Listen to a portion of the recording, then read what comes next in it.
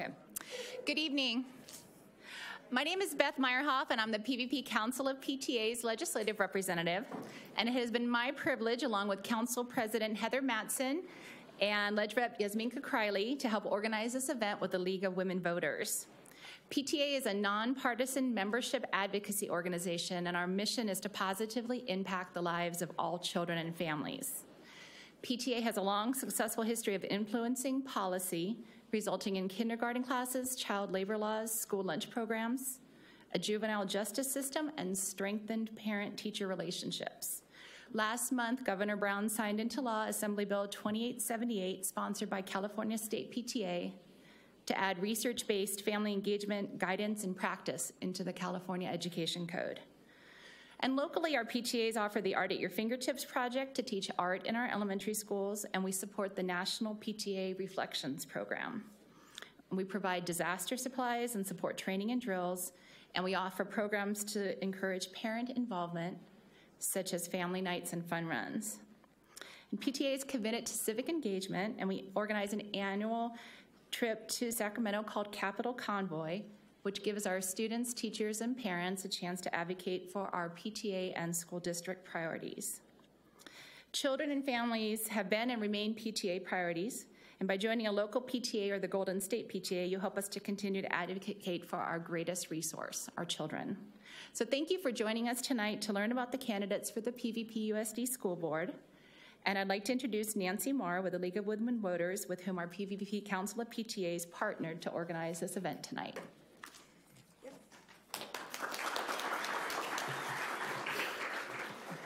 Well, as Beth said, I'm Nancy Marr, and I'm the Voter Service Director for the League of Women Voters of the Palos Verdes Peninsula. And the League is very pleased to be working with the PTA Council in presenting this forum tonight. And I want to thank all of the League and PTA members who were volunteers and worked to help put the forum together to assist you voters in the coming election. Now I want to say just a couple of words about the League. We have to have our commercials, you know.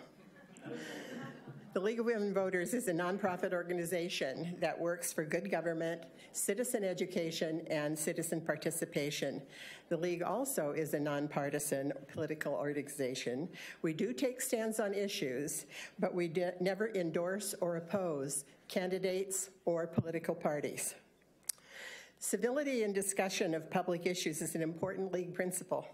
So we ask courtesy in all comments and responses tonight, both from the audience and from our candidates. I want to note just a couple of other election activities that are coming up this month.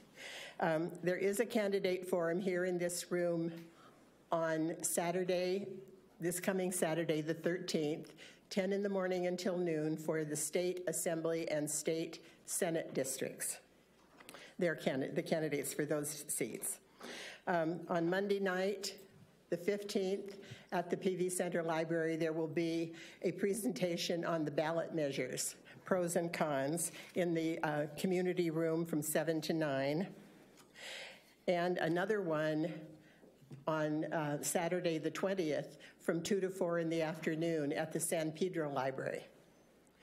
And lastly, there is on the 23rd another forum for the school board candidates that will be sponsored by the Chamber of Commerce and the Council of Homeowners Association with the League of Women Voters.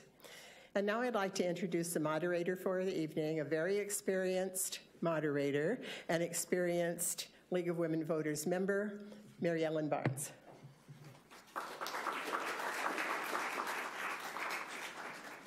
Thank you, Nancy. Good evening, everybody, and welcome to our Candidates Forum. I want to go over the format and the ground rules so that the candidates understand and the audience understands.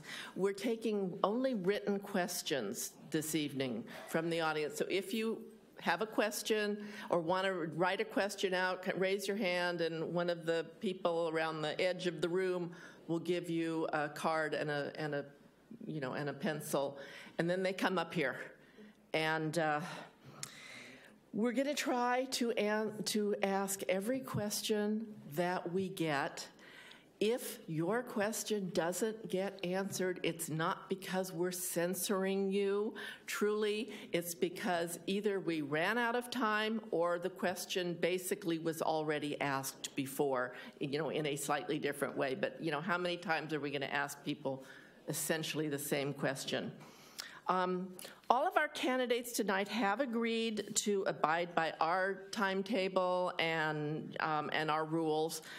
So after I introduce the candidates, they're going to each have 2 minutes for their opening statements.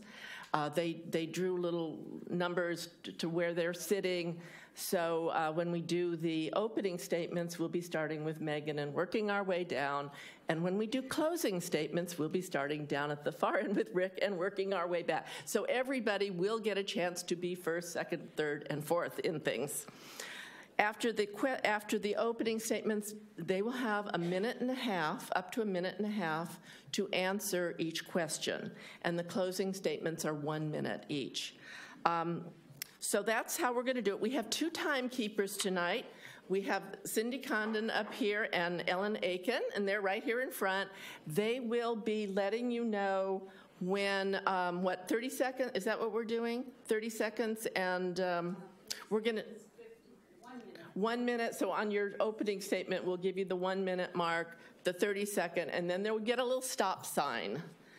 And when you get to the stop sign, it would be nice if you could wrap up. I will let you kind of finish your thought. You don't have to stop mid-sentence, but, don't abuse it and keep going on for, forever and ever, because if you do, then I will just cut you off. So that's how that works.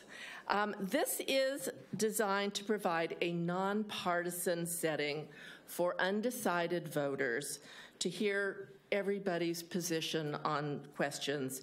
So we really don't want, like somebody's cheering section, or booing, that kind of thing. That's out of order. And if you do that, I will ask you to leave the room. So now I would like to introduce our candidates.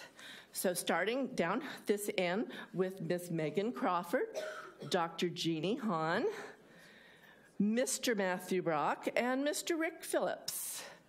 So now we're going to begin with our opening statements, and we're starting with Megan. And Megan, you have 2 minutes.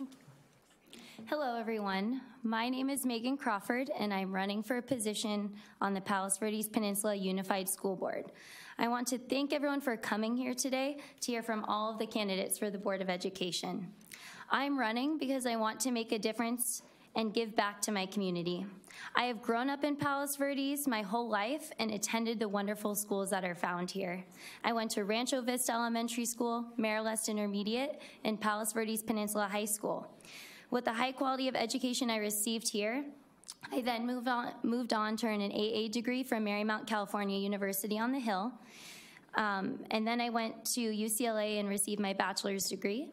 And then I decided to go into teaching and got my multiple subject teaching credential and Master of Arts in Education from Pepperdine. I am now attending USC, where I'm working towards my Master of Public Administration. I want to make sure that students in my community have as great of schools or better as when I attended. As a former student in the district and now a current 6th grade math and science teacher in Redondo Beach, I believe this unique perspective is what is needed for the district to continue to remain great and make some adjustments where needed. As a teacher, I'm an advocate for students and help them daily, and as a board member, I will make sure that any decisions I make put students first. I am bringing a diversity of expertise again that is desperately needed. I also think it is important to encourage the younger members of our community to get involved in their local government, and I think that my youth is an asset because I am passionate, I have high energy, and I'll bring new ideas to our schools. The top issues I want to focus on for this school district include balancing the budget, focusing on high-quality curriculum and education, listening to teachers' opinions and ideas, improving student wellness, both physical and mental, and also student safety, sustainability in the district, and extending community partnerships. Thank you. Thank you. Jeannie. Hello, my name is Dr. Jeannie Hahn, and I'm a licensed marriage and family therapist. I received my PhD in sociology of marriage and family therapy from USC. I have 2 children in the district. One is an 8th grader at Ridgecrest, and the other is an 11th grader at Penn. I fell in love with this district the moment I walked into the kindergarten room at Soleado Elementary School, and that started my activities and being involved in the PTA, the Booster Club, and even on site council. I have a track record of bringing real change to policies and programs in the school district.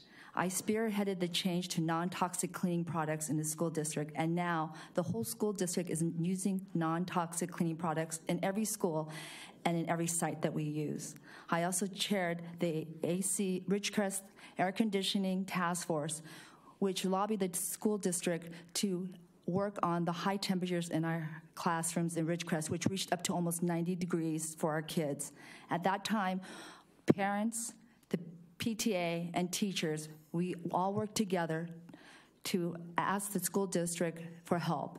And in that, we became the first school district that had cool water fountains. And this year, we have a $1.4 million upgrade for our electrical grid, which is the first step to having air conditioning at Ridgecrest. And I'm very proud that I was able to work on that. You know what? I'm very solution focused. I do not come with a problem without working on a solution, and I'm a hard worker. And as a therapist, I have to tell you that I really believe that mental health is really important. And one of the things I would like to do is to have a budget that's reader-friendly, to have a glossary of terms, and also to have footnotes to understand the different categories in our school. You know, the most important thing is we could have a school district that is academically high achieving for everyone, but also to have safe, successful, and most of all, happy children in our school district. If we could have that, we would be such a wonderful school district. Thank you. Thank you. Matt. Hi, thank you for hosting us. I am Matthew Brock, a father of 2 Palos Verdes students, a son at Penn High and a daughter at PVIS. So during the course of the campaign, the most common question I get is, why did you decide to run? And it is a difficult decision to run. You're putting yourself out into a whole new world. But what I did was, as a board member of the PTA at Montemalaga, I had experienced firsthand the wonderful relationship the parents had with the schools. But when it came to the district, it wasn't quite the same. There was a lack of trust, and parents just didn't feel the same way. So I asked myself what I could contribute. I'm a parent, an active and involved member of the PTA. I was a high school coach, and I have a background in counterterrorism. I truly felt that the experience I have could benefit the district. I am periodically visited, I have personally visited the 17 schools on the Hill. And I met with the principals and the teachers, and it was wonderful just to see how great our schools are. And our schools are great because of the parent involvement. It's because of the PTA. It's because of the boosters. And we need to make sure that that continues. From Voyagers to Sea Kings, from Marauders to Raiders, and Eagles to Panthers. They're wonderful because of the collaboration. And we need to bring that same spirit of teamwork to the district. We share a common goal, and that goal is to produce terrific students and terrific people who are ready to go out into the world. Thank you. Thank you. Rick. Good evening. I want to thank the League of Women Voters and the PTA Coordinating Council for hosting tonight's candidate forum.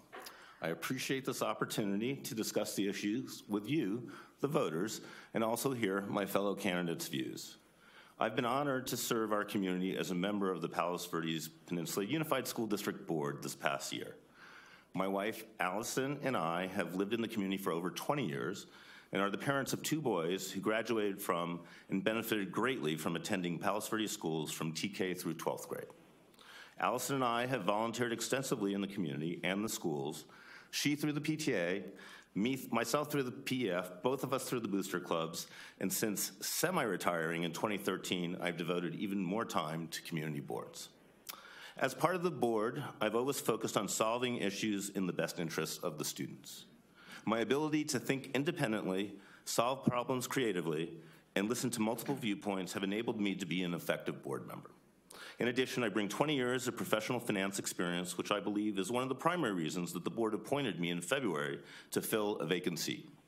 I'm proud to report that as we enter this school year, we actually have a balanced budget after multiple years of deficit spending. 2012 was the last year that we actually ran a surplus and did not deficit spend. As many of you know, this was also a year of transition for the leadership of the district. Hiring a superintendent is really the most important job that Board of Education does. By engaging in a national search, we successfully recruited Alex Chernus to be our new superintendent. We recruited him from the #1 academically ranked district in the state, and he also has extensive fiscal management experience. If elected, my priorities include academic excellence, long-term fiscal responsibility, student wellness, increased board transparency, and increasing community involvement. Throughout my tenure on the board, I have established a proven track record of voting according to what I sincerely believe is the best interest of all our students. Thank you. Thank you. All right, now we're going to start with the first question, and because Megan went first with the opening statements, we'll start with Jeannie and work our way down, and Megan will be last, okay? So no surprises here. All right. What life experiences qualify you for being on the school board? Well, one of the things I've been hearing in the district is the mental health of our kids. Parents have told me, and my daughter's friends, and even I see it at home, that our kids are stressed, that our kids have anxiety. Daily Breeze, 3 years ago, talked about we had a 30% increase of suicide, kids reporting they wanted to commit suicide. It's an epidemic in our school district. My mental health background helps me to look at the programs that we're working with the school district, but it also helps me to understand what's happening to our kids in a systemic level, and to also look at solutions that we could have. One of the things I would love to bring is the whole idea of mindfulness into our school district. You know, mindfulness is one of those, I'm so sorry, does that mean I have to finish soon? Okay, I'm sorry, mindfulness is one of the things we like to bring, and studies have shown that it has reduced stress and also increased math ability. So it's one of the things that I could bring is my expertise in marriage and family therapy background. Okay, thank you. Matt. Thank you. As a former high school coach, I have experienced some of the same joys and frustrations our teachers have. My experience provides empathy and understanding and a desire to support our educators. As a government-contracted subject expert in counterterrorism and force protection, I can provide crucial insight into the security concerns facing our campuses and the dangers our students are facing both externally and internally. I completely agree with Jeannie that mental health is a serious issue in our district. As a small business owner and a member of the PTA, I understand how to work with limited budgets and how to watch every dollar, and yet not lose sight of what is important, the development and the growth of our students. Okay, thank you. Rick, life experiences. Well, first off, I'm on the board, so that's kind of a unique experience. But I also am a parent of 2 kids that actually experienced the whole school system all the way from TK through 12th grade. In addition, I have a lot of board experience, in not just on the school board, both in for-profit boards and in nonprofit boards. And so I think that helps me understand the proper role of a board, which really is to set policies and provide governance and not to manage the school district. And it's important to realize that on the board, our job is to hire one person in the district, the superintendent. The superintendent hires everybody else, including all the principals, and it's really the superintendent's and the principal's jobs to manage the site. So is 1 minute, is that the end, Okay, or is that? No, okay, you have a minute and a half to answer, and she's just counting down, so she's saying you're at the 1 minute mark, you have 1 minute left, essentially. Okay, so I have 1 minute left. All right. Yeah. I'll yield the rest of my time. I know, that's confusing, I'm sorry, yeah. Right, I'm just a little confused on that. Thank you. Yeah. Okay, so did you, okay, I couldn't quite tell. You were just confused there. Okay, Megan, life experiences. Yeah, well, life experiences, I know that everyone's talking about being a parent of schools in the district, but I actually went through the school system here. This is my actual life experience. I went through K through 12 schools here, so I've lived it, right? And so I want to give back to my community. Like Matt said, the goal is to have terrific students that graduate and go out into the world. Hopefully, I think that's me, and I'm coming back to give back to my community. As far as other experience, I am a teacher, like I stated before, and so my goal is to help all students. Speaking of goals as well, the superintendent came out with some goals yesterday, and so he stated that 25% of our students are below grade level in math and language arts. So there's something we need to do about that. As a teacher at Paris Middle School in Redondo Beach, we have this program called Tutorial, which is basically an intervention program for students. Gives them 30 minutes twice a week, where they can go into teachers and get that extra help that they need. And so that's one way that I think that we can reduce our students that are not meeting grade level, and all of those things are important, and I bring that life experience being a student and being a teacher. Lastly, my MPA degree, that teaches me to look at problems that are occurring and all solutions that we can come up with, analyze the pros and cons of each, and also think about what stakeholders are going to be affected with each decision that we make. It's important that we get that community feedback as well. Okay, great, thank you. All right, we're going to start this question with Matt, and then it'll go to Rick, and then to Megan, like that. Okay, describe your experience with organizational budgets. As a member of the PTA for 2 years, we dealt with actually large budgets. I think our budget was right around $170,000. And it was important that every dollar that we spent went towards a goal, which was making the school better for our students. And it is important to keep that in mind, that every dollar that we have needs to go back into supporting our students. You know, we have wonderful programs that the PTA provides, and their enhancement opportunities. I think that was my favorite thing visiting all the schools, was how unique they are. That each one has their own identity, each one has their own character, and the parents are the ones who are driving that. And I truly enjoyed that experience. Knowing that and making sure that every dollar, as I mentioned before, was spent wisely. It wasn't. You have to treat every dollar as if somebody made a distinct decision to give you that dollar. You can't just take it for granted. We have limited money, we have limited funds, and we need to make sure that we are putting the money where it belongs. Thank you. Rick. So my experience with organizational budgets really goes back over 30 years when I was with Hughes Aircraft and was a program manager, project manager, and I had to deal with a budget. You know, the government said they needed something, we had to build it, and we had to find a way to get it done on that budget. And it involved, managing lots of people, and it involved managing lots of tasks. Since that time at Hughes, I went on to get an MBA in finance at UCLA. That gave me further expertise in understanding finance and financials and how to interpret them. For 15 years after that, I was an investment banker advising CEOs in terms of how to deal with their financial situations and how to best position their companies and the financial results to give them the optimal result for the outcomes they wanted. And I also ran my own business. I had my own business that I managed and was CEO of for 5 years. Small business, wasn't as big as the school district. School district, we have a $125 million budget approximately. As I said, one of the things that I'm proud of is that I was part of the board that actually brought a balanced budget to the district. When I came onto the board last year, the budget was in deficit at $6 million. When we closed the year, it was at $3 million. And we had passed a budget that was $1 million looking forward into this year. And due largely to some of the upside in terms of how the budget got passed by the state, we ended up actually with a balanced budget right now for the first time in 12 years. Or sorry, 2012. Thank you. Okay, Megan.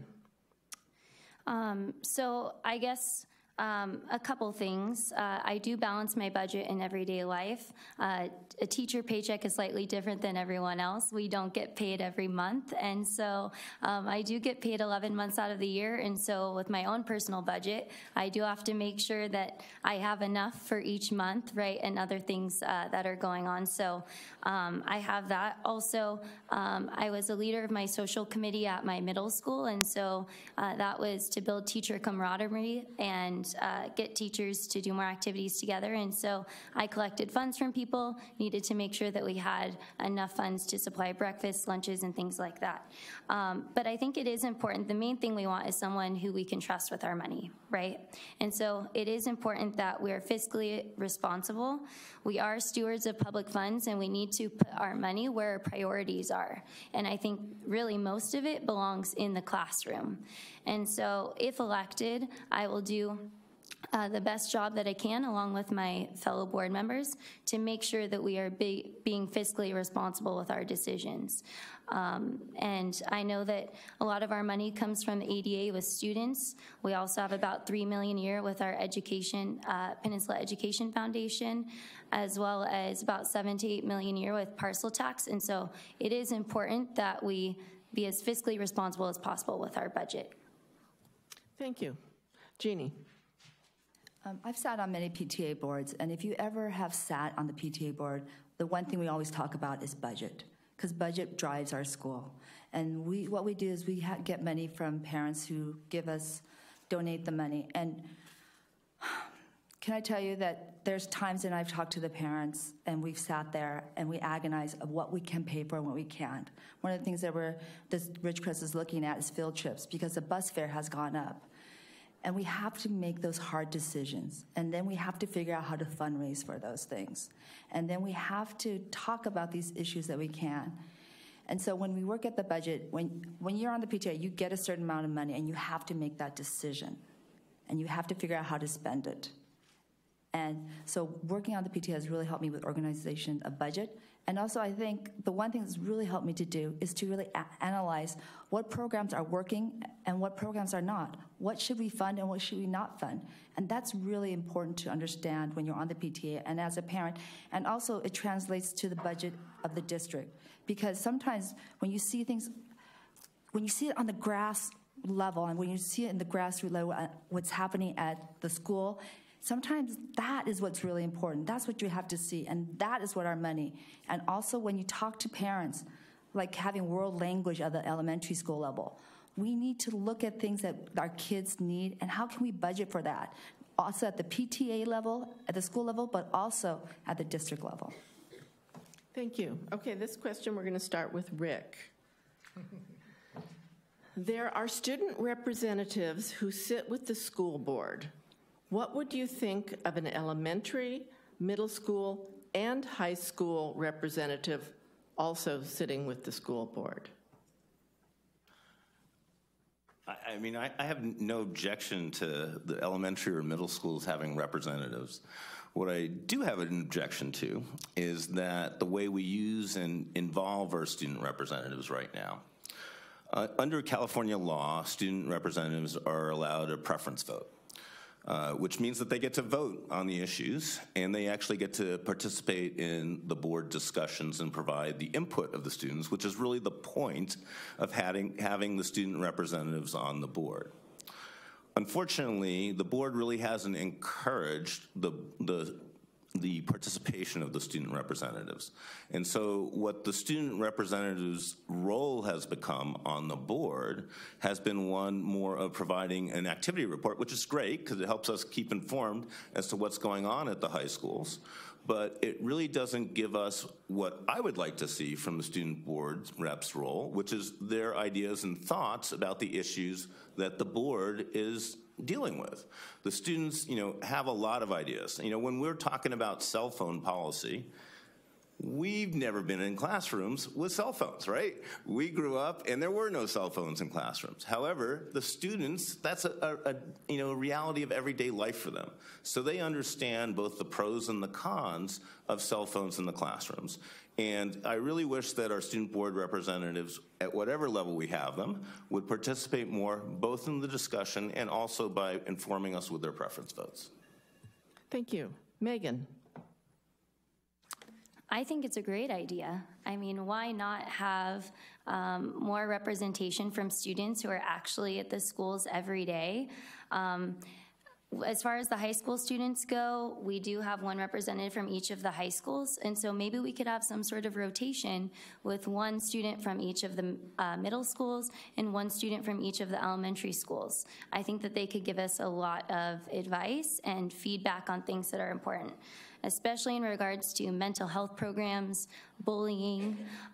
Where do they actually see the problems? And so principals are great. Obviously, they give us a lot of feedback, but I think hearing it from the students is what is most important. And so whether that's giving students a site survey at each elementary school and a site survey at each of the middle schools, how safe are you feeling at your school? Let's see, at the high schools, they added some counselors to help with their mental health issue. And so are students using those resources? Is it helping? And so I think it is important to hear from each of the students. They're never too young to give advice. And so I think it would be good to have some sort of rotation with them like we do the high school students. Thank you. Jeannie. Actually, I really like the idea of having more participation from our student body, because I think sometimes as adults we think we know what's happening and we really don't. So it's really nice to have that input. And I've gone to board meetings and I love to hear what the high school students say and give reports. And I do think it'd be nice to have them give more ideas and have more input. The only thing I would caution is sometimes the board meetings can get a little heated. So I would caution that maybe as an elementary student, they might want to leave a little early if we know that some topic is coming up that they don't need to see or talk about. So that's the only thing I'd probably caution about. But I would love to see them happen, because I think the more participation and the more involvement we have at every grade level, that's what's really going to make our school much more special. Thank you. Matt. I think it's a wonderful idea. The board needs to become inclusionary. We need to listen to the voice of parents. We need to listen to the voice of students. And we need to share ideas. We are all trying to accomplish the same thing. So let's hear from everybody. And I think that having students participate in this is another form of education. Those students who are coming, they're learning how government works. So any opportunity that we have to create opportunities to further learning are positive. So I fully support the idea of having the inclusion of the students. Thank you. Okay, we're going to start this question with Megan. Do you represent any special interests? And if so, who? I don't represent any special interests. I represent the voice of the students. I'm their voice, and whatever decisions I make as a board member are going to put students first. As a teacher, like I've already said, I'm in the classroom daily, and so I know what students and teachers need to succeed. I want to be a teacher voice, but I also want to be a student voice. I'm an independent thinker. I make decisions on my own. I evaluate all pros and cons of a situation, and like I stated before, what decisions we make are going to affect which stakeholders. Obviously, I'm one vote out of 5 people, but I'm going to state my opinion, and no one is going to tell me what to do. So I think it is important to know that. So the short answer is no, I'm not representing any special interests. Thank you. Jeannie. No, I'm not representing any special interests. Anybody who knows me knows I'm a very independent thinker. I'm very honest and I'm straightforward. One of the things I love about what I'm looking forward to sitting on the board is actually having really great discourse with my fellow board members to talk about ideas. But it's also important that we all have board members who are diverse and who bring different perspectives, and that's really important. But no, I don't represent any special interests. I represent the kids and the parents and the district as a whole, because those are the most important people.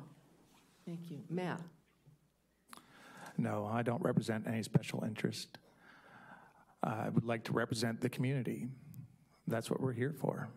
We're here for your students. We're here for the people who have had students who have passed, and we're even here for those who don't have students in our district. We are here for the community and nothing else. Thank you. Rick? No. Short answer, okay. All right, we're gonna start the next, that's it, right? Okay. Didn't want to cut you off. Okay, we're gonna start with Jeannie on this question. What do you believe can be improved by a reconfigured school board and some new faces?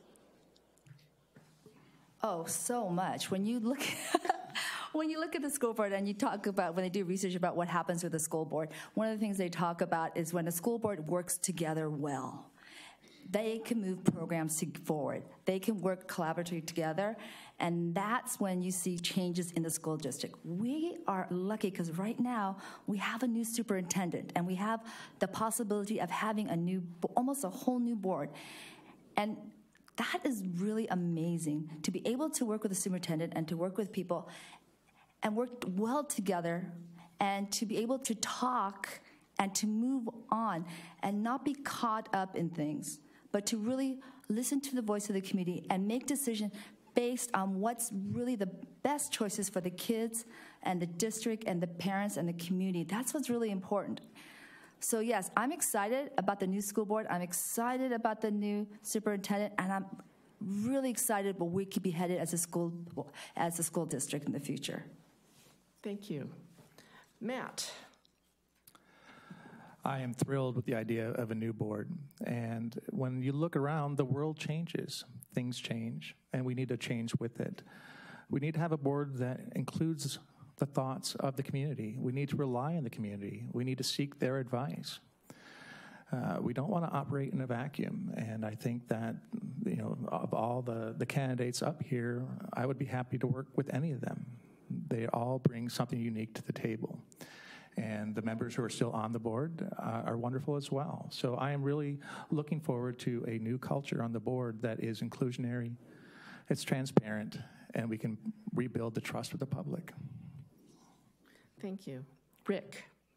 I think some turnover is healthy on a board. I think it's, in this election, a majority of the board's up, which is, unusual. It happens every other election cycle. But it's clear that the board could use some new blood, both from the standpoint of new ideas and invigoration. It's also true that we are going through a leadership transition, and that after this election, there will be nobody on the board that selected the prior superintendent. It'll be a new board. And so that's part of, I think, the process of us transitioning to new leadership under the new superintendent. Board turnover is good. Even the one thing that worries me about turnover in this cycle is that we're going to have a relatively inexperienced board. We're losing our two longest tenured members who've served the district well, and Tony Colados, who's been on the board for 9 years, and Barbara Lucky, who's been on the board for 21 years. So we're losing a lot of historical knowledge. But board turnover is good, and I look forward to, if elected, to working with whoever else is elected at this table, as well as my two current colleagues who will remain on the board. Thank you. Megan? Can you repeat the question one more time? Sure, yes. What do you believe can be improved by a reconfigured school board and some new faces? So I think that there's always room to improve. As a teacher, I reflect consistently in my classroom to see what I can do differently to help students. And so I think that there's always room for improvement. Definitely what everyone else has mentioned about diversity. We will get a diverse amount of knowledge with any of us being elected, especially me being a product of the district and being a current teacher. That is a perspective that I don't know that we've had, or maybe it's been a while. There is a difference between being a current teacher versus retired. We have different opinions and things, but I think it is something that is important. I am excited to work with the superintendent as well. He seems really great. He came from a high achieving district too, and I'm excited with the goals that he put out last night at last night's board meeting. Some things that we really do need to be concerned about right now are student mental health and student safety and just health in general. And so I think that is important for us to focus on. Next year, there is going to be an implementation of a new health curriculum in the state of California. And so as a board, we need to figure out where are we going to teach health to make sure that students are physically safe, especially with some potential drug issues that are going on. So that's something that's important too. Okay, thank you. All right, we're going to start with Matt on this question. How will you improve the quality of nutrition offered to our children? That is a terrific question. During my 17 school tour, I did stop at the lunch counter, and it was corn dogs and tater tots, and not quite what our students need. But one of the wonderful programs we do have is the salad bar, and there's salad, fresh fruit. And, I spoke to I'm going to just call her the lunch lady, and she said that they're well used, that the students actually take advantage of that cart quite often. I would love for us to investigate how we can improve the quality of our food and to really promote healthy eating in our district. Okay, thank you. Rick. Yeah, I think food quality has always been an issue at any campus, whether you're talking elementary through college. So it is something hard to do in terms of, the quantities of people wanting lots of nutritious food at the same time.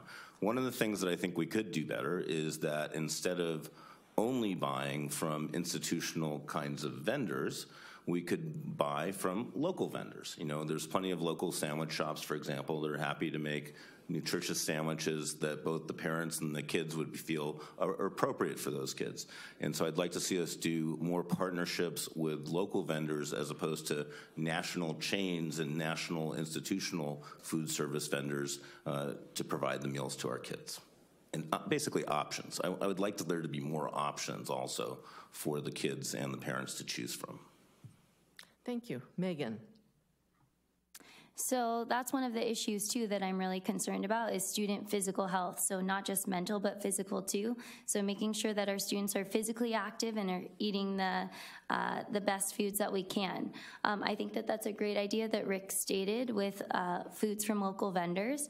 I do know that a lot of our schools have school gardens, and so I think that they do need to be improved and increased throughout our school sites. And so I think it's happening a little bit right now, but wouldn't it be great if we had a big garden at each school site and we actually use the food that we grew in a salad bar or something like that? I think that that is something to look at. The students would be proud of that, and they can see where food comes from and they're actually eating it. I do have a garden outside my school site right now. I partnered with a teacher last year, and we got an education grant from Redondo Beach Ed Foundation. And so the students were so excited to see the food that we were growing, and they were tasting tomatoes and everything. And so I think that would be great if all school sites had that, and we can kind of incorporate that into our lunch program somehow. Thank you. Jeannie. As a mother, lunch is always a problem. It's always one of the things we struggle with. And my daughter, both of my kids have a lot of allergies, and that's one thing I'm very concerned about. So I would really love it if we could, when I went to a school, I saw a board that had what they had served, and then they had an allergy check, so that kids knew when they could pick food what the allergens were in. That's one of the things I would love to see in our school district, to work with the kids with more allergies. I would love the idea to have more choices, because, when a kid sees the same thing, because actually when you go online, you could see the menu for a month, what's happening. And that's one of the things you could talk to your kids about and show them what's happening. But at the same time, sometimes I've gone to school and I've seen the kids go like, and then, in the trash can, right? It goes one to another, or they pick one or two things. And I think we have to work on giving the kids choices, a variety.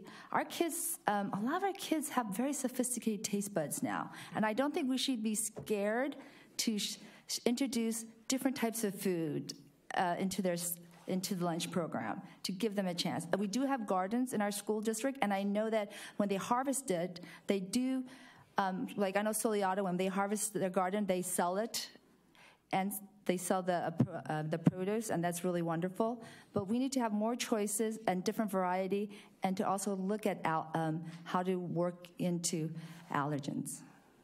Thank you. Okay, everybody answered that, right? Yes. Okay, we're going to start with Rick on this question. Being on the school board requires flexibility in schedules to meet and attend site events at all hours. Can you discuss your availability to attend meetings in the morning, afternoon, and evenings? So that's one of the advantages of being semi-retired, is that I'm much more in control of my schedule than many other people. One of the things that I made it a point to do when I got appointed to the board last year was that I did go to each of the school sites. My school site visits take approximately 2 hours. I spend an hour with the principal, and then I spend an hour going to virtually every classroom on that campus and seeing how things are with the teachers and the kids, and observing what's good and bad at each site. I've started that tour this year. I started with the elementary schools this year, and so far started with Lunada Bay, and I'm scheduled for Cornerstone tomorrow. Plan to get through all 16 sites by the end of this calendar year. I have great availability, and I think that that's important. I think that there's no way to really do the job unless you're able to go to the sites during the time that the kids are there. If you're not able to do that, you don't understand some of the issues that are occurring on the sites. You have to be able to interact with parents when they're available. You have to be able to respond to their issues, investigate their complaints, and come up with solutions. Also, when we were selecting a new superintendent, that required a ton of special meetings that we had morning, afternoon, and night, depending on the particular day. And so I think that the scheduling flexibility is important, and the availability to do the job. It's really a half-time job. Thank you. Megan, your availability. So yes, I am a teacher. I do have a full-time job, right? But that does not limit me or hinder me in being a great board member. I think it is important that we do have a diversity on our board, and so some of those people should be working full-time, right? I think that's something that's important. As far as flexibility, like any other job, I do have my annual days each year, and so I am committed to doing whatever is needed on this board, right? So I will take time off when needed. It is important to go to the school sites, like everyone has been saying. I have been visiting them as well. And so I think that any issues that arise, I will make sure that they are addressed. I deal with parents all the time, and I get back to them efficiently as a teacher. And so I think that we shouldn't be asking the question, what are people's availability? I think, what are people going to do to make sure that these issues get addressed? And like I said, I will make sure that I get to the school sites and attend all board meetings when needed. I will make sure that that happens. Thank you. Jeannie. Well, one of the reasons I decided to run right now is my daughter's on the verge of driving, which, as you know, gives me a lot of freedom. So that's really great. I do think it's important to meet parents at times because there's emergencies that come up at school sites and that we need to respond to as board members. And so I would say that I'm available. I want to meet parents. I want to talk to them. It's important because it is a part-time job. I know it's supposed to be somewhat of a volunteer, but it is a part-time job. And when you decide to run for board, you have to make that commitment that there is going to be times that you have to put this first. Wednesday night, I've been going to board meetings. give my daughter dinner, and I said, I'll see you later, and I take off and I go to the board meetings. When I go see the school sites, I make sure I schedule the time when my kids are in school. But at the same time, I also have a husband who's very supportive of me. And you have to have a spouse when you have children that could work together with you. And I have that, and I'm very fortunate. And I also have friends who I could call if I need transportation or I need help. And that it takes a village to raise everybody else's kids. And to have that support is really important. Thank you. Matt. As a small business owner, I have a very flexible time in when I actually need to work. I'm fortunate that my income is pale in comparison to my wife's, and so it allows me a lot of flexibility to spend. I'm telling the truth here, and she's sitting back there. She's probably going to yell at me when I get home. But it gives me an opportunity. For the school tours, I sent Jenna an email. I said, for the next 2 weeks, schedule me all the schools that you can. And she did. And whatever time she gave me, I wanted to be respectful of the principal's time. And I accepted it. I worked it around my schedule so I could visit every school and talk to every principal. And being able to see what's going on at school during the day, to see how teachers are interacting with their students, it's amazing. I mean, to witness what we have in our learning and our programs and how they're utilizing it with flexible seating. Unless you're actually there watching it, you're missing out. And when you walk around with the principal in elementary school, it's like walking around with a rock star. Everybody's like, hi, hi, hi. And it's like, wow. And so it's that experience. It is that opportunity to see exactly what's going on when it is happening that is critical. Thank you. Okay, the next question, we'll start with Megan. All right. Do you have special interests? In other words, special needs, athletics, arts, things like that? Not do you represent any special interests, but do you have special kind of academic interests or extracurricular interests that you want to focus on? Special needs, athletic, student interests, yes, absolutely. Sorry. I'm just reading it. Thank you. Yeah, well, I think that I have a lot of ideas. I already stated them before, focusing on mental health for students, student safety, environmental programs, community partnership. Also, the arts programs are very important to our schools. It's important to not only focus on academics and books, but we need to make sure that we are making the whole child successful. And so that's a great thing too about Redondo, is that we do focus on the whole child education, and that's what I would like to improve and continue to see in Palos Verdes. So arts programs are definitely important. Language programs, like Jeannie stated, language in the elementary schools.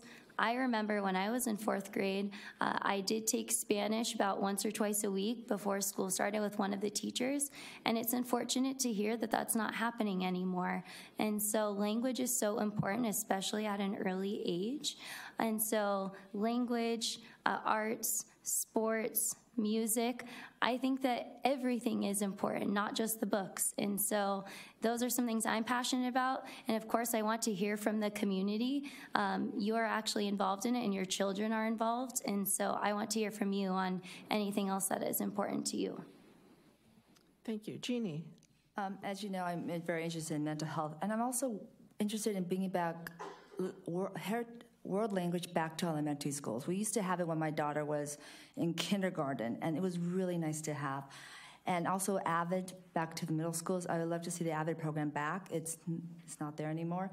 And also safety. Just safety, what I mean safety, I mean bullying, the facilities to be safe, a lot of those kind of issues. And also what I call anchor programs. Anchor programs are programs that our kids can join, like clubs, to make sure they have some place where they feel connected to, where they feel like they have friends or adult that can oversee what they're doing. It's important, especially with our budget cuts and how our base funding is so low, that we make sure that we have these type of programs for our kids, because if we don't, then these kids are going to drift, and we need to look at that. Because when a kid feels like there's nothing holding them down, then we're going to start seeing problems. Then we're going to start seeing increase in drug use. And we have to have those programs. And you know what I would love to do is I've been out in the community and I've met so many wonderful people who want to give back, who want to do something for our district and somehow connect with them. And I want to reach out to them because we have a community of people who no longer have children in the district who want to come back and help out. And that's one thing I want to connect with. Thank you. Matt? I agree that mental health is probably the program I want to focus on the most. When you look at our high school students, 1 in 4 are depressed, 1 in 5 have seriously contemplated suicide.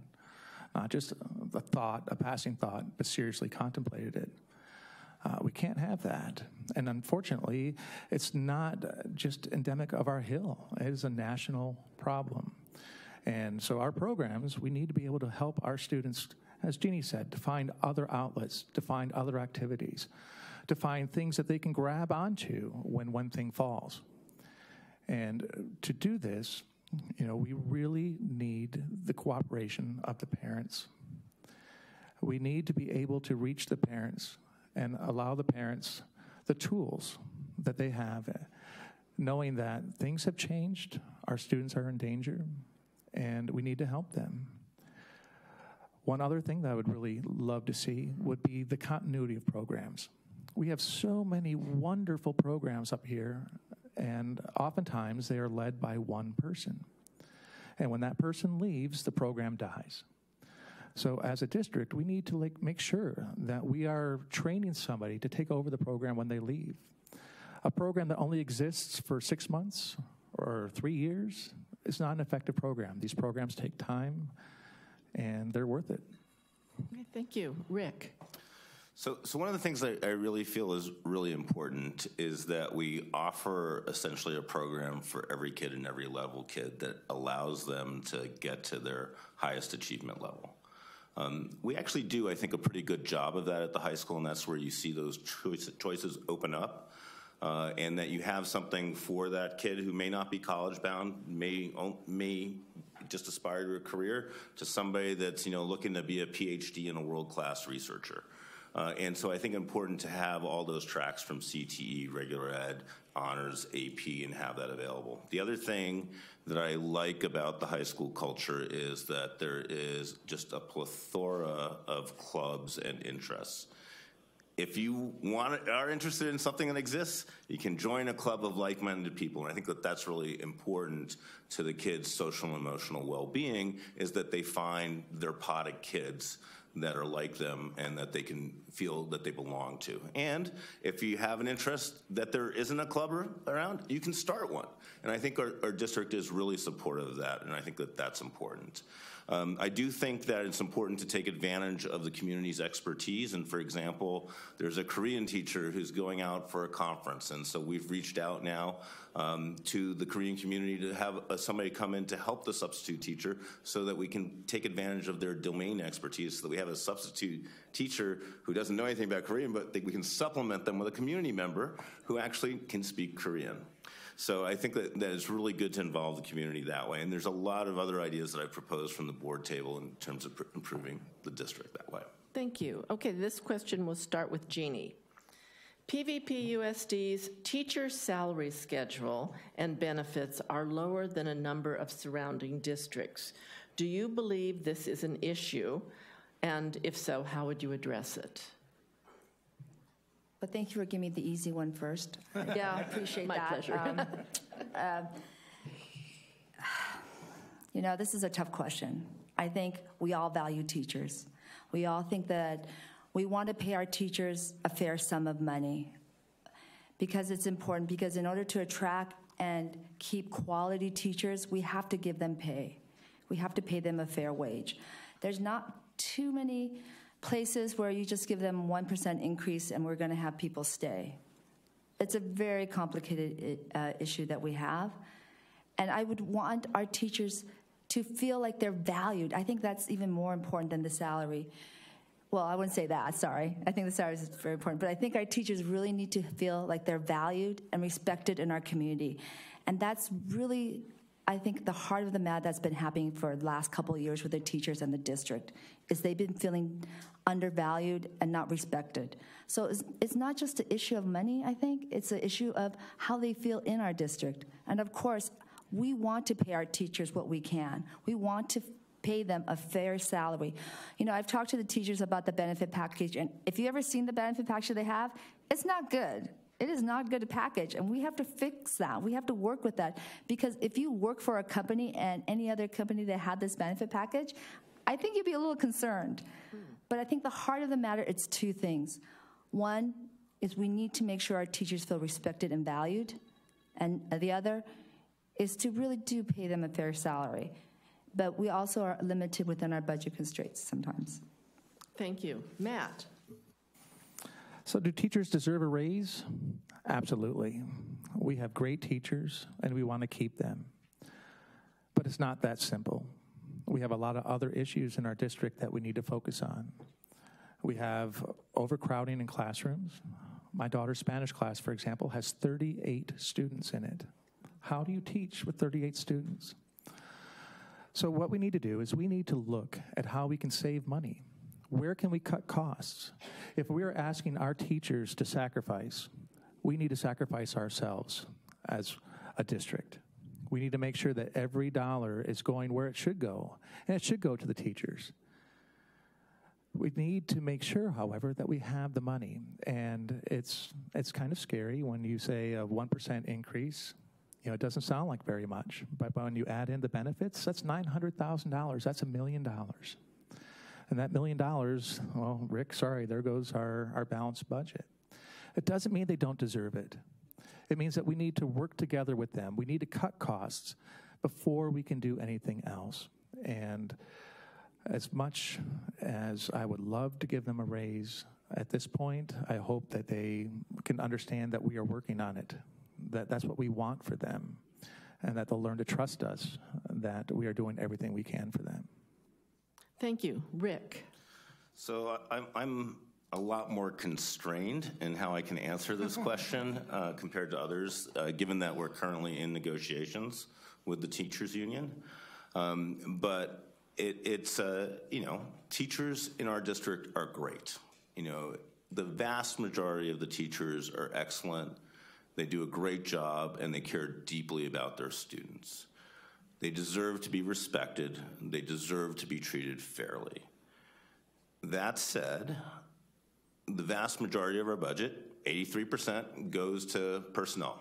And the vast majority of that goes to teachers. And so if you're gonna give a raise to teachers, you have to find a way to adjust the budget to not break the budget, right? Because we're in balance now. We don't want to get out of balance. And so there's two ways to do that. You know, one is to raise revenues, and that would be great. And we ought to be trying to raise revenues, and that would provide more money for all things in the district, including teacher salaries. One of the things that I'm looking forward to is hearing the Budget Advisory Committee's recommendations in terms of actually how we might both raise revenues and potentially reprioritize some of the expenditures. It's a great thing that we have a Budget Advisory Committee now in the district for the first time. The district also has on that committee representation from both the teachers union and the classified employees union. So it's an inclusive committee, and I look forward to hearing their recommendations. Thank you. Megan? So I think that there is a problem with education in general in California and the United States. We don't put enough of our funds into education, and so that's a state level, that's a national level, and so PV is not the only one who is dealing with teacher salaries. And so, of course, they deserve to be paid more. They work very hard, and their goal is to help as many students as possible. yes, there are neighboring districts who pay more, and so that is something to look at within our finances.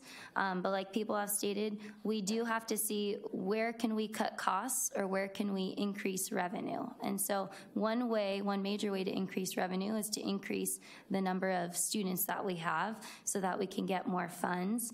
At the same time, if we are increasing students, we'll probably need to increase teachers as well. It's unfortunate to hear about the class size of 38 that Matt mentioned. They're definitely not learning the best that they can in there. I can attest to that being a teacher. That's crazy to me. And so I think that teachers would also agree that smaller class sizes are important to them, as well as better salaries and benefits. I think the main thing that I would bring is being a mediator to the district, because I am a teacher, so I can see both sides. I see what you need and what you want, and what funds do we have? And so I think that I would be a great mediator, and let's see where we can come together and improve our relationship that really hasn't been that way over the past few years. Great, thank you. All right, this question will start with Matt. In the last 2 years, what community service or activities have you been involved with the PVP schools? I was the 4th VP for the PTA, and the 4th VP is in charge of school safety, and that started about 3 years ago when we had a lockdown situation at Montemalaga. And the way the drill was handled, they weren't prepared. The district had not prepared them. So I went to a community forum, and we were talking about it, and they said, hey, you seem to know what you're talking about. Why don't you become our 4th VP? So I did. And working with them, we were able to get blinds installed at our school to increase our safety. I was able to work with them on budgets, work with them on a ton of terrific and fun projects. And then it was last year that our parking situation at the school was getting out of control. It was getting dangerous. We had students walking between cars that were parked, waiting for drop-off. They were crossing through the parking lot. There were lines. There was confusion. And we reached out, what can we do? But there were no funds. There wasn't any money.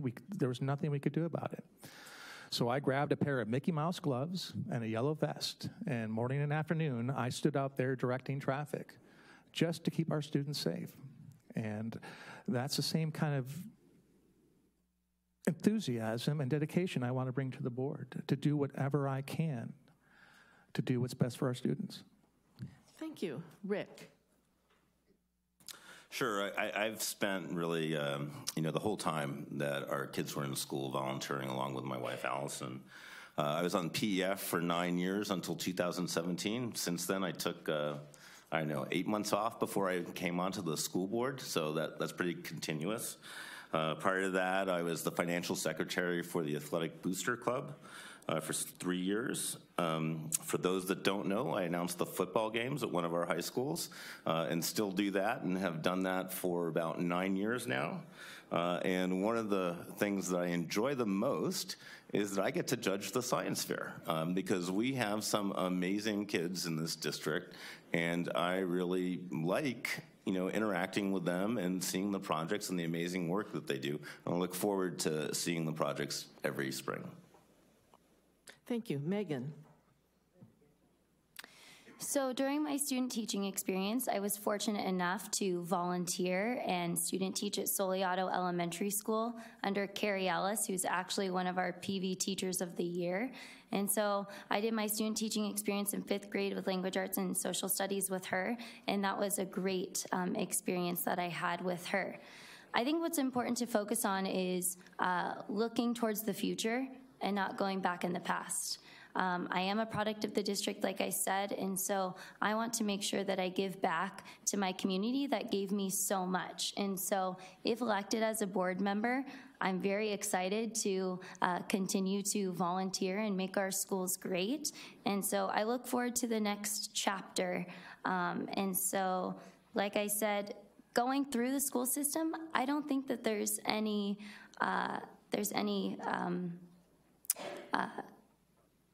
what's the word? Not excuse, but I don't think there's any replacement for that, right? And so being a volunteer is one thing, but actually going through the schools myself, I think that's invaluable. Thank you. Jeannie? I've done everything from being room mom to chairing the talent show reflection program. I've also been 4th VP, so I really understand safety at the school level. I've also been 6th VP, 7th VP at PTA. I've done everything. Lately, right now, my husband and I are the STEM mentors for the robotics team at Peninsula High School.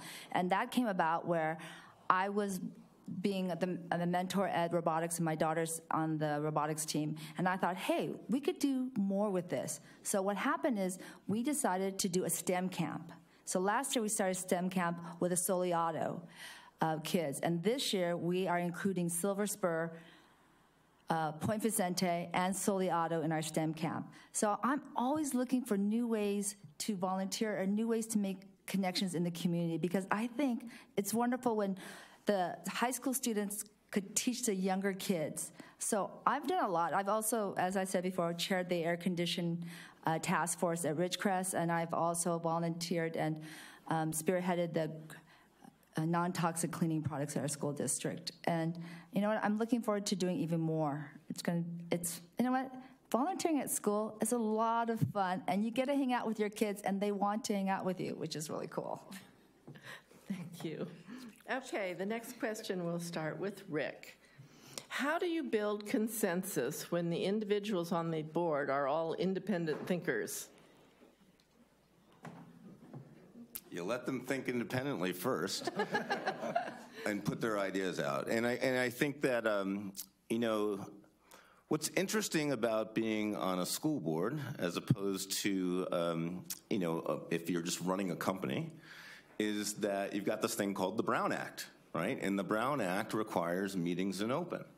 And so that requires discussions in open.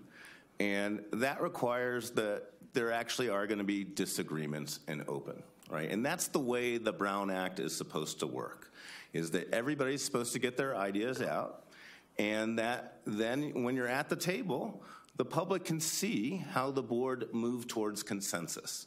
That, you know, nobody's got all the answers, right? Everybody's got a point of view that is valid and has something to contribute. And what you have to figure out is a way to move the group of 5 together to an opinion that everybody can get behind, and that it makes the most sense for the students and not just for the individual board members' interests.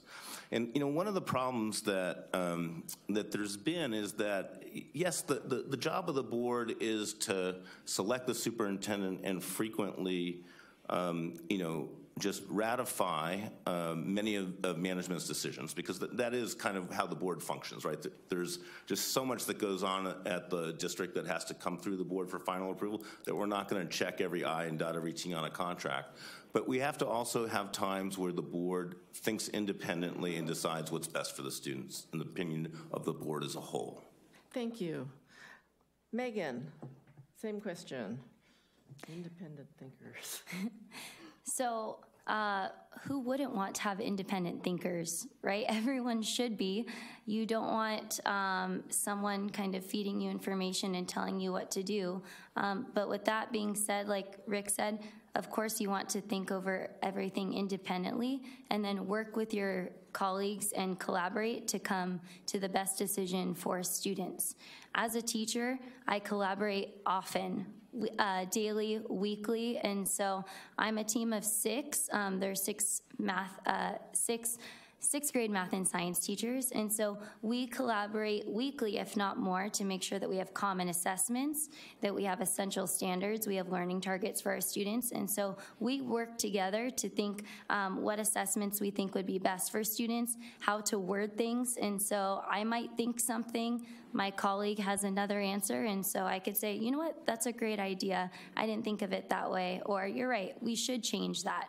But we all want to come to the table with our own expertise, our own knowledge, our own independent thinking, and then, of course, coming together to collaborate, share ideas. We don't know everything, and so my expertise and background is in education, so I might defer to someone else who has some sort of other experience that I may be behind a little bit. And so independent thinking first, collaborate together to make the best decisions for our students. Thank you. Jeannie? You know, I think there's a reason why there's 5 people on the board, because we want to make sure that different ideas come and that decisions are made with knowledge from different people. And I want independent thinkers. I want there to be discourse. But at the end of the day, I think you have to make decisions based on what's best for the students in the district. And that's really important. And you have to trust that the board member, the person sitting next to you, is also has the same values and is thinking the same way.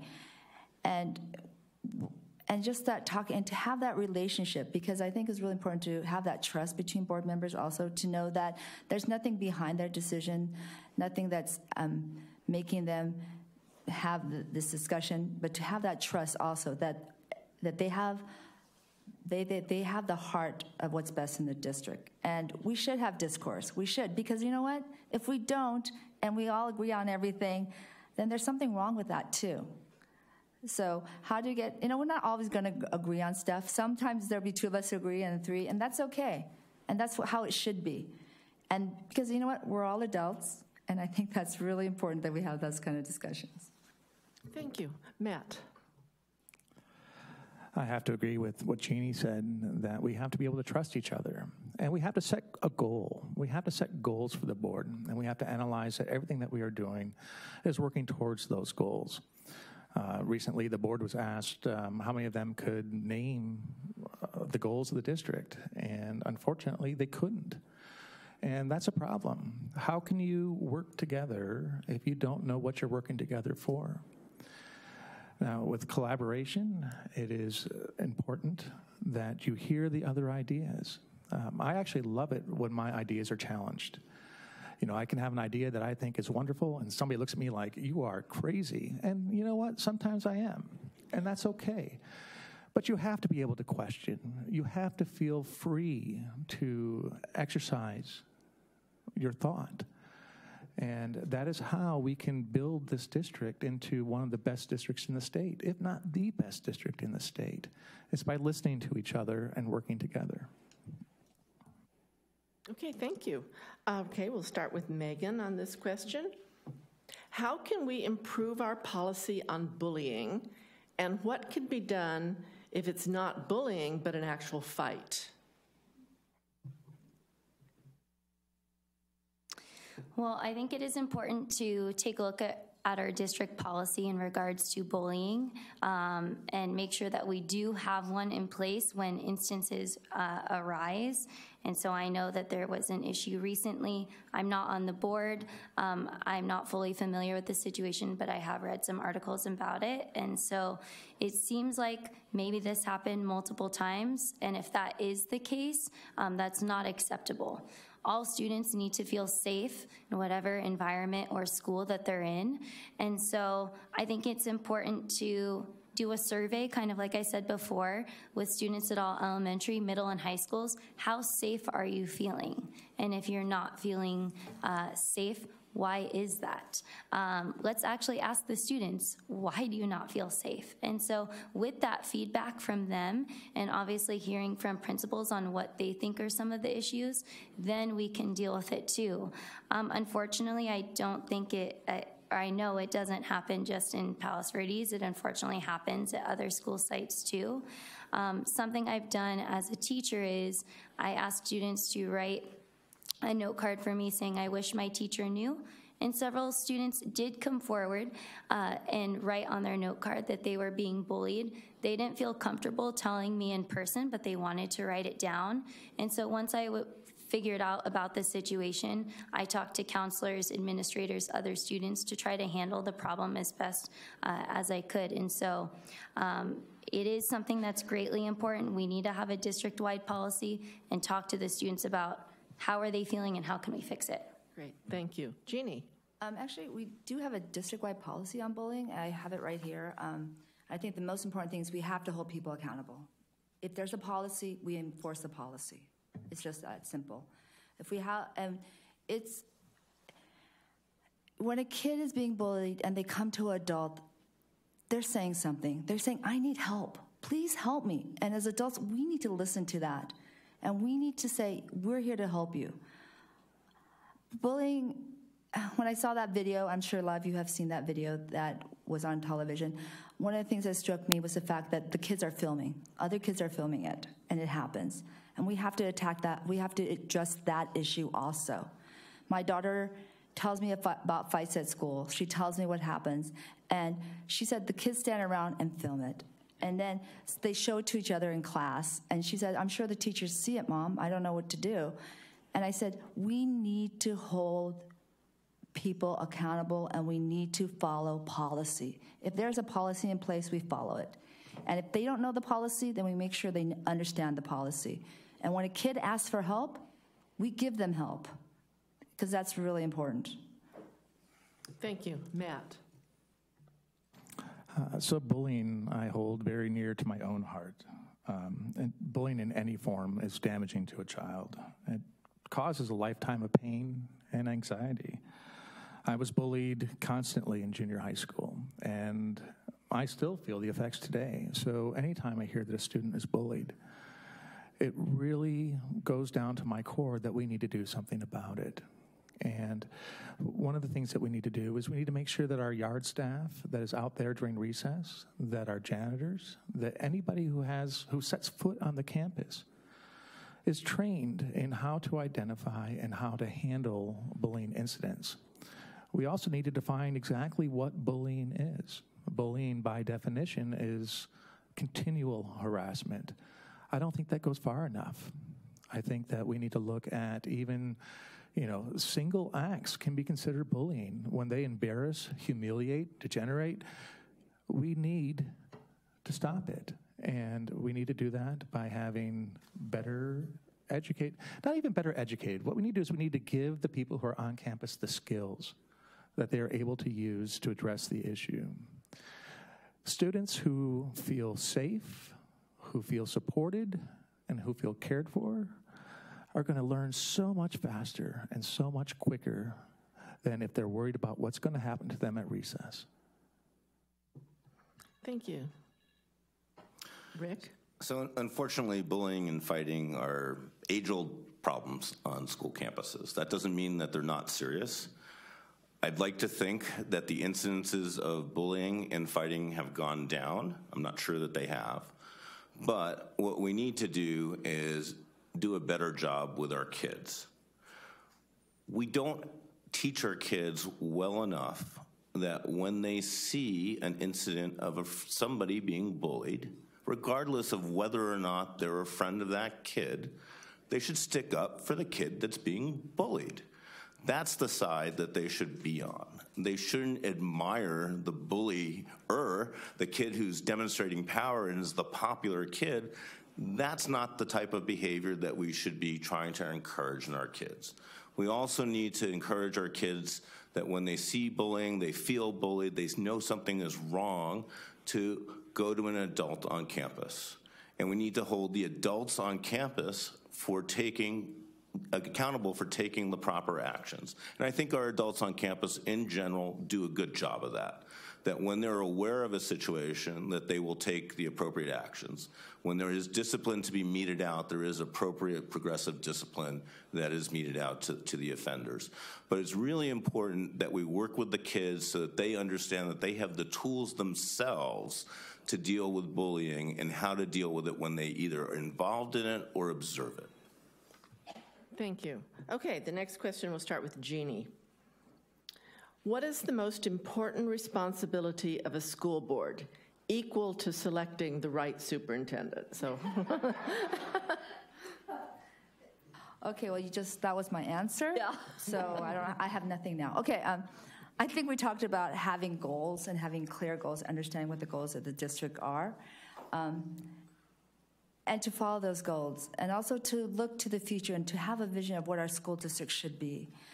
And to also work together as a board to make sure those goals and those programs go forward. Those are important things. And also to build relationships in the community, listen to parents, listen to teachers, and listen to kids, and to understand the core values of what our community is about.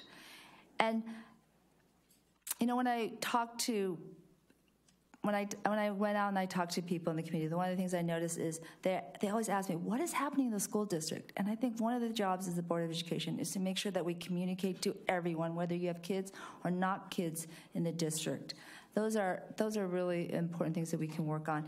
And also to work together with the superintendent and with the district to make sure that we push forward programs that will benefit all our students and all our staff. Okay, thank you. Matt. So the role of the school board is to work as partners with educators, with parents and the community to make our district the best that it can be. It is to advocate for our district, and it's to advocate for our children. It is to reach out for sources of funding. It is to look for every opportunity we can to increase revenue and every opportunity we have to decrease expenses. It is the responsibility of the board to make sure that we are doing everything we possibly can for the student. Okay, very good. Rick? So the role of the school board, I do think selecting the right superintendent is really important. But I do think, this, fundamentally the role of the school board is to represent you, the community. The whole purpose of having a school board is to have local control so that the education of our kids, the values that we instill in the kids, and the priorities that are reflected in the district in terms of how it applies its resources are determined by us here in Palos Verdes and not by Sacramento. And that's the fundamental thing. And, I think it's been good in this state that we've moved towards more local control by changing the funding formula to LCFF, and also that we now have an LCAP, which is supposed to be the bridge between, the dollars that come into the district and the programs that they're spent on through the desires of the local board and community. I would encourage you all to participate in the development of the LCAP as that becomes a more meaningful document. The other role is really, it's a check and balance role, right? It is the board that represents the community, and thus it is kind of the check and balance on the staff and the management of the district. And so in that sense, it's a check and balance. And finally, it is kind of a governance role in the terms of the policies that we set out, so that if there's a policy that needs to be addressed, for example, cell phones in classrooms, that we make a policy that we think is right for our kids in the community. Thank you. Megan. So besides hiring the superintendent, the main job of the school board is to represent the community and all important stakeholders. So this includes students, parents, teachers, other faculty, other members of our community who don't have students in our schools. Everyone matters. Everyone should care about how great our schools are, whether you have kids in the district or not. And so it is important for us to keep our schools great and make fiscally responsible decisions with anything that we make.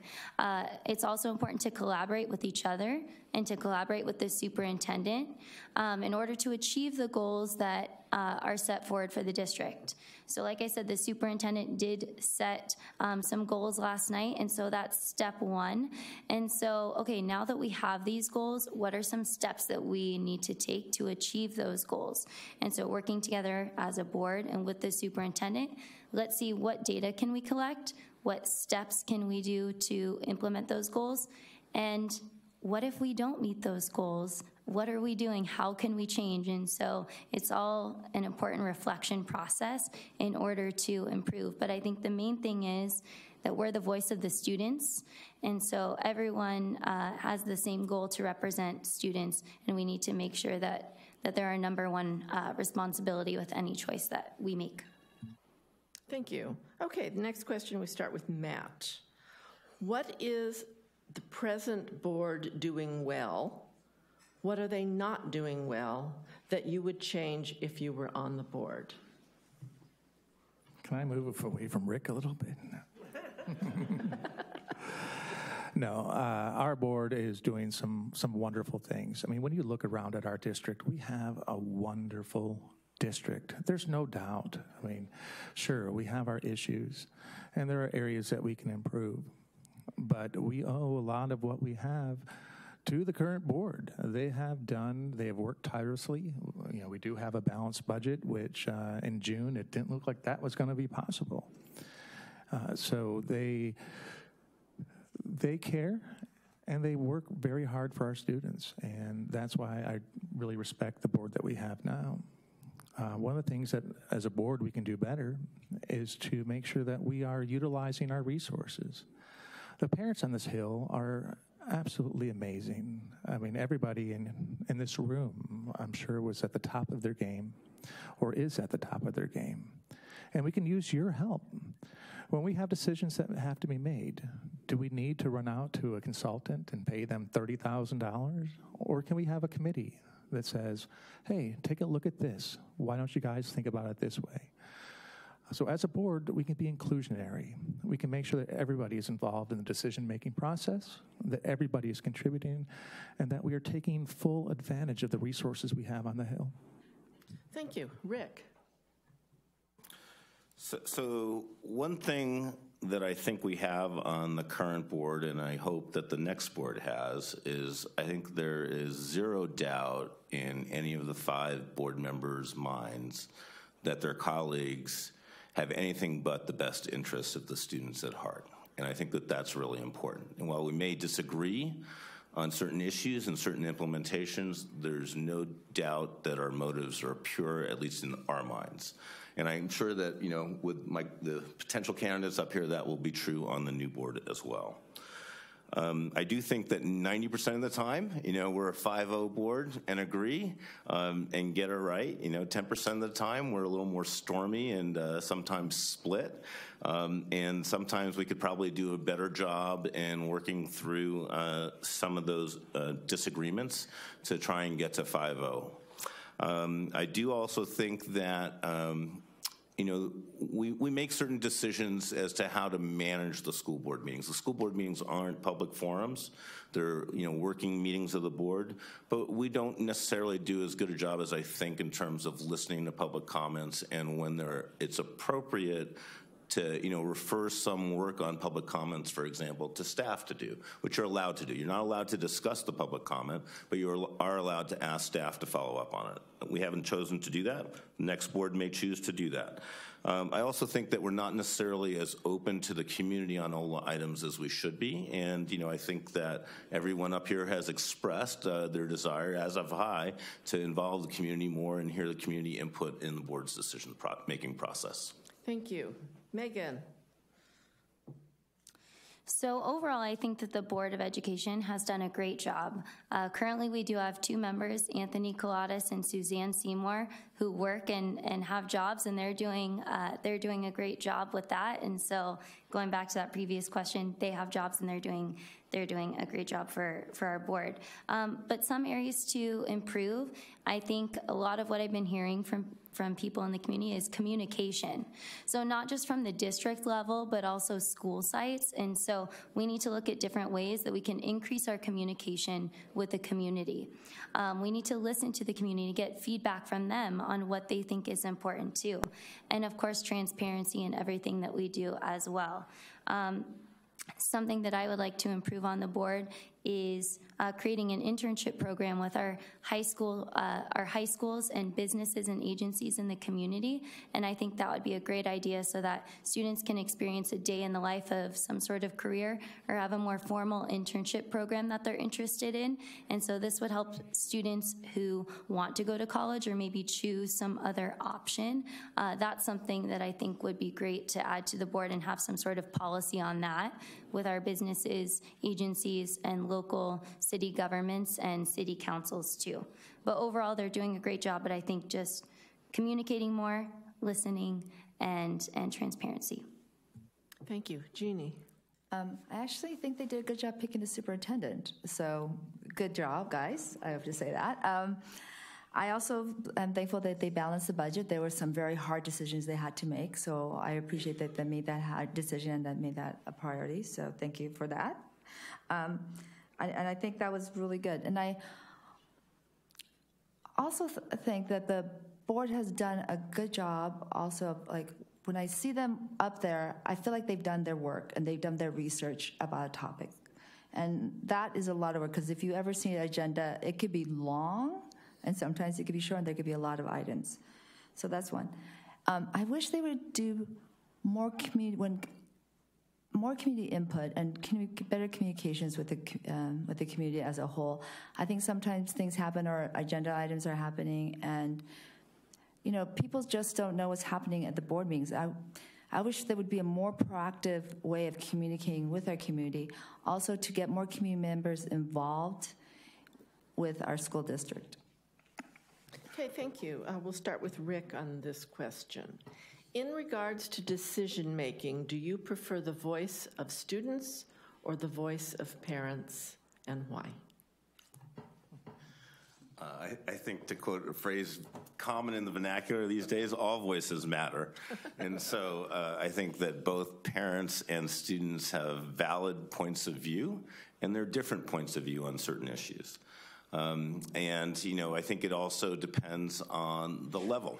I mean, I do think that there's a difference in terms of how you weight the elementary student's voice versus the high school student's voice. There's certainly a level of understanding and maturation, but certainly the elementary students have valid views as well. The parents, especially those parents who are around the school campuses and observe what's going on, they have a lot of valid things to say.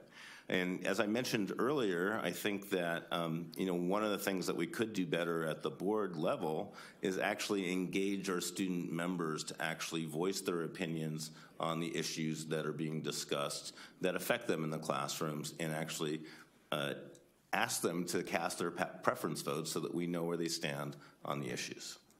Okay, thank you. Megan. I think that all voices are important. Students, parents, teachers, faculty, they're all important. At the end of the day, though, we are representing the student. And so I think it is important that we listen to them. Whether they're in elementary school, middle, or high school, they all have something to add. And that's going back to the surveys that I keep referring to. Where do they think that there can be improvement? They may be telling their parents at home what they like and what they don't like. They may not. And so, kindergarten obviously might be different than 5th grade. And so we can take a look at that in our elementary schools. But overall, both voices are important. But at the end of the day, we should listen to our students. Thank you. Jeannie.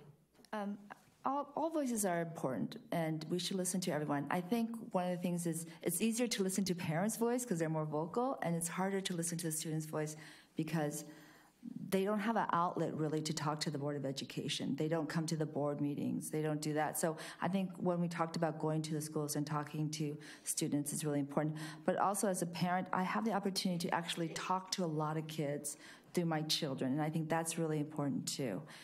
And to help them to have a place where they can talk and give, like surveys is a great idea. Another idea is to have meetings where kids can attend to talk to the teachers or even to us about what's on their minds. Because you know what I find? It's sometimes very different what parents want or what parents think than what kids do. But it's important to listen to everybody and to weigh each opinion and to weigh everyone's opinion. Thank you. Matt. So as a parent of 2 kids, I know that I don't always listen to their ideas. Otherwise, we'd have pizza every night. And it doesn't mean that their voice doesn't matter, but it is a situational. You have to look at it in context. To say that you're always going to listen to students or you're always going to listen to parents is unfair. What you need to do is you need to listen to them when it directly affects them. And we have to trust that our parents are holding the best interest of their student in mind. Is their child. And for us to question a parental decision, it's not our place. We need to support the parent and we need to support the child. Now, that does not mean that we cannot listen to suggestions from students to hear their ideas. But ultimately, the decision-making process lies with the parents, as does, the weight of every subject is on the parents. The parents are responsible. Thank you. All right, the next question, we'll start with Megan. What would you change in the classroom, and how would your work on the board accomplish this goal? Well, I think that overall one thing that all teachers would agree on is smaller class sizes. So that's one thing I can say without a doubt that I would hope to change. And so that is important. As far as individually each classroom, I think it's up to that individual teacher to see what they need, specifically whether that be for projects or other things. One thing, though, that I would like to look at is the implementation of a one-to-one Chromebook program and just look and see how much that would cost and those things. We do have that in Redondo Beach. Third graders on up have a Chromebook that they take home daily. And so this allows students to have a Chromebook that they do take home, and they're able to use it for research projects, turning in assignments online, and students really do like it. So for example, if there's a research project on something, open up your Chromebooks and let's start to research instead of saying, oh, well, we don't have the cart today, so we can't do that. And so I think that is something to look at and just see. Maybe we can implement it over time or do a trial run. I think that looking at the next generation science standards is something that is important. We are going through a language arts adoption right now, and so I do think, though, that science is really important, and we need to look forward on that and go through some sort of piloting program with that curriculum in the future. So those are some ideas that I have for the classroom. Thank you. Jeannie. One of the things is class sizes, of course, but in order to have smaller class sizes, we also have to have more revenue and more money in the budget to hire more teachers. And I think that's really important. You know, all studies show that the smaller the class size, the better the student learns. You know, Palo Alto has this class size of 14:1, and I think that makes a huge difference. They also have a bigger budget than we do. So I think that's really important to look at. One of the things that I looked at, we literally talked about 4 things that make a school innovative, and one of the things is innovative furniture. That's a very simple thing we could bring to our district, movable furniture. When I went to go to Mira Catalina, I actually saw Mrs. Marks. She had movable furniture and these yoga balls you could sit on for like $20, and I see it across the district that teachers are implementing these things already. But we could also do that district-wide. Can we have a program where we buy these movable furniture as a district and move them around? But also to ask the teachers, because I think the teachers would give great input on what they think would be important for our classes. And I think that's really important. Because once again, I think as a district, we need to listen to our teachers and our students. Thank you. Matt. Thank you. I'm not going to presume to tell a teacher what she needs to do in her classroom. They each have their idea, and they have their method of teaching. And all I want to do is be able to support them, to give them what they need to accomplish their goals. We have some older whiteboards that are in classrooms, and you talk to the teachers and they're like, oh, we never use those. They go to other schools, and the whiteboards are used constantly. So it matters. It matters what is actually going to be used in the classroom. It is to, again, support the teachers, but not to encumber them with projects or with items they're not going to use. I mean, one of the things I love, the flexible seating, and, you know, the fact that, you know, we offer that to our students, but not all teachers are comfortable with it. And to say that one idea is right or one is wrong is not my place. It is for the teacher to decide what is the most effective way to teach in her classroom. Thank you. Rick. So one of the things that's been cut over the years has been the educator effectiveness funds, you know, from the state. And so we don't have as much money from that pot of money from the state to really help our teachers teach and learn how to teach better through professional development. You talk to the teachers. One of the things that they value the most in professional development is collaboration across site at either the same grade level if they're in elementary school or at the same department or course structure level if they're at, you know, a secondary school. So I think it's important to give our teachers the tools to become better teachers, because it's the quality of instruction in the classrooms that matters. We also don't really access a lot of the data that's out there in terms of informing our instruction, and we could do a better job of teaching our teachers how to use the data that is available so that they could understand the gaps in the instruction and education that they're delivering to improve the outcomes that we're getting for our students. Next board meeting, we're actually going to have a data presentation on exactly the data in the district. You know, classroom reduction is great. You know, who can argue with, I'd like to have a classroom of 10 or 12 kids? You know, one of the reasons we chose the college for our kids was because of the class size. It is absolutely one of the most expensive things that you can do in a district. You know, it's very expensive to move the ratio from 25 to 24 to 1, for example, and you just can't do it district-wide, and especially you can't do it district-wide if at the same time you're trying to give raises, because the math just does not work. Thank you. Okay, now we're going to start with Jeannie. What methods do you think would keep our students safe in today's environment? One of the things, you know, safety, there's a lot of words associated with safety. There's bullying, and I think when you realize safety, we talk about a shooter on campus. And I've been looking at researching stuff, and one of the things is cameras. I mean, that's one thing that I think we could implement more, is more cameras on our school district. And also to talk back about, you know, when I visit several schools, and each principal and teachers have their own ideas what that school needs. And I think we should listen to them, because they know their school best. And they know what it's going to work at their school district.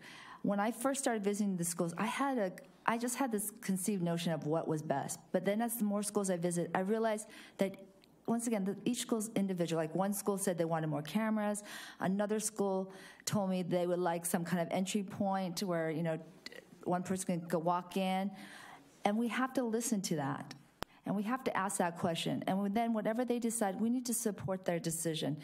Because I think the parents and the teachers and the principal know their school the best. And we can't dictate what they can do. I mean, there's some things we could, like they put the black film on every school. I mean, that's something they did district-wide. But when you talk to the teachers and you talk to the parents at that school site, there is different opinions about what happened there. And I think that's an example about letting school sites make certain decisions for themselves. Thank you. Matt. I could speak about school safety ad nauseum and maybe whack me in the head with that paddle by the time I was done. As a counterterrorism and force protection subject matter expert for the government, it was my job to assess facilities for their risks and to find out what we could do to mitigate those risks. And when we look at schools, the hard truth is that the risk that we face is coming from our own students or former students. So rather than looking at building fences, arming teachers, putting in metal detectors, what we need to do is we need to make sure that we are focusing on mental health, that we are getting the students the help that they need. You know, currently we have, you know, positive behavior, intervention support, the PBIS, I always mess that up. But we have programs that are in place to help students. I look at the situation where when, even in bullying or, you know, God forbid, a shooting, up until the point that that person takes action, they're still a child and they still need help. The bullier needs to learn how to handle his emotions, and he needs to learn, you know, how to deal with the stresses that he faces. You know, we need to make sure that our students have portable skills so that when they leave the Hill, they're not leaving our nice, you know, insulated community and going out into a cold world without knowing what to do, without having situational awareness, and without knowing how to react in times of danger. Thank you. Yeah, so I think safety is on the mind of everybody that's involved in a school system anywhere in America. Improving the security of a site is expensive, and it would not have prevented two of the worst tragedies that happened in schools. Both Sandy Hook, an elementary school, and Santa Fe, which was the school in Texas last year that had an active shooter after Parkland, were both extremely hardened sites. And so that's not the way to solve the problem. We do need to invest in the mental health of the students. We need to identify the students and the members of the school community that have mental health problems. It's exacerbated by substance abuse in our community, and it's a big problem. And if we're about saving lives and protecting the lives of our students, we need to invest more and do it in partnership with the rest of the community. The city governments, the health system, the faith organizations, all have a vested interest in the safety and health of our community, and we need to partner with them. The school district can play an important part, but it's a big problem, and it's a problem that we don't have the funds to solve. It's a massive problem across the country, but we need to do more. And, in particular in school shooting, one of the areas of education that I'd like to make sure is deployed throughout the district is the Sandy Hook Promise, which helps the staff identify those people who are in need of support and could turn into a violent situation before it happens. Thank you. Megan. So I think that there are a few things that we should focus on with safety. The first thing is I think that the district has done a great job with the Run, Hide, Fight program that they did this year. We've been doing that in Redondo for a little bit now, and so I think that's great that that's a priority and continues to be a priority so that students, teachers, faculty, and parents all know what will happen if the instance comes up where there is an active shooter or some sort of other person on campus. So I think we need to continue to make that a priority and run drills accordingly. Also, what's important is focusing on mental health. So definitely the solution is not arming teachers or anything like that. It's focusing on mental health. So why are these students doing that in the first place? And so we need to identify students who may be at risk, who feel left out in some way at school, make sure that we're helping them and targeting them so that they feel safe on campus. And it is important to listen to feedback from the community. We can't just have one size fits all. Oh, let's just fence all of our schools and that solves the problem. Not true at all. And so we need to listen to community members there. It's important to build tolerance and communication skills with our students too, and make sure that all teachers and all schools are providing the social and emotional skills that students need to succeed. And also too, I think we need to focus on cyberbullying. That also doesn't make students feel safe, and that kind of goes hand in hand with cell phones on campus, and that's something we need to make a priority. Thank you. Okay, we are running out of time, so we're going to go to closing statements now. And we're going to start with Rick and then work our way down, and you have 1 minute for your closing, okay? Well, thanks again to the League of Women Voters, and especially Mary Ellen for moderating today's debate or forum, and the PTA Coordinating Council. Really appreciate it, and also appreciate all the questions that came from the audience. I think they stimulated a great discussion and gave you really the first opportunity to see where all four of us come out on topics of concern for the district. I think we covered a bunch of items today. The budget, mental health, food in the classrooms, volunteerism, student input, safety, independent thinking, the role of the board. And this is a wide-ranging discussion, and it's great. And we need more means for the community to provide input and interaction with the board. School issues are complex, multifaceted issues, and the more thoughts that get brought to solve the problems, the better off we are. If elected, I look forward to working with the community and my fellow board members to ensure that our kids receive the best education possible in a safe environment. And I ask you for your vote on November 6th, and thank you for taking the time to get informed and participate in the process. Thank you. Matt. Thank you for everyone for being here and listening and sharing your questions. And I really have appreciated hearing the other comments of the fellow candidates. Knowing that at least 3 of the 4 of us will be working together, it is great that we share a lot of the same goals, and that we are really concerned about the well-being of our students. And looking forward, it's kind of a difficult thing because we have a great district and we have great students. But I think we also need to look at what happens when they get off the hill to investigate how they're performing in college. We have a college readiness factor, but let's see how they actually do at college. How many of those who make it into college are doing well? And so we just need to make sure that we are looking ahead, that we are making sure that we have done everything we possibly can for our students. So I would please ask that you vote November 6th for Matt Brock. It's number 4. Thank you. Jeannie. First of all, I'd like to thank everyone who stayed the whole 2 hours. I so appreciate you guys staying. I know that was hard. When I decided to run for board, one of the things I wanted to do is make a difference in the district. And that's what I think all of us are here to do. And I want to say that when you look at the candidates, remember to look at not just the words, but the actions of what the person has done. And I think that's really important. And I think that with a solid board and with the new superintendent, we're sitting on the cusp of doing great things with our district. We have a wonderful district. We have wonderful parents and wonderful kids and wonderful teachers and staff. And one of the things that we can do is to build those bridges so we feel more like one hill. And that's really important. So on November 6th, or if you have a mail-in ballot and you're going to put that little circle, I ask that you vote for me, Jeannie Hahn. Thank you. Thank you. Megan. Thank you so much for coming tonight. And I think we can all say at the end of the day, whether we have students in the district or not, we should all care about our schools.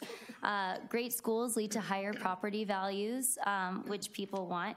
And of course, we should all care about the well-being of the students that are here.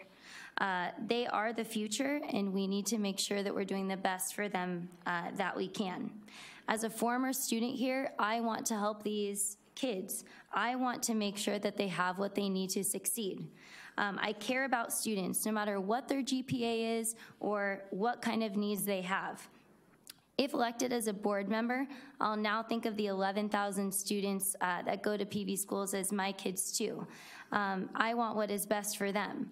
And it is important to note that if I'm not elected, there will be no one on the Board of Education that has an education background, and I think that that would be a great mistake. We need diversity. We need someone on the board that has that education.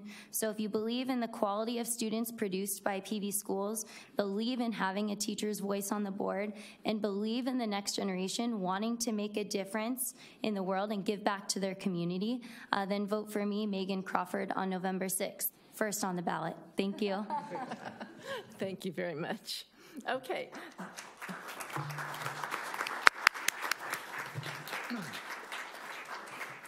All right, this concludes our candidate forum for the Palos Verdes Unified School District School Board. We also want to, on behalf of the Palos Verdes League of Women Voters and the Palos Verdes PTA Council, I want to thank all of you for coming. I want to thank our candidates for participating. We had wonderful questions from the audience, and I really appreciate it. We had so many more questions than we had time to answer or to ask. I want to remind the audience that this has been taped by our PV channel, and it's going to be rebroadcast on cable, so look for that. And I also want to remind you that some of the candidates do have campaign materials out in the lobby for you to look at and take home and study. So let's give our candidates another round of applause for running. It's marvelous. Thank you. The forum's over.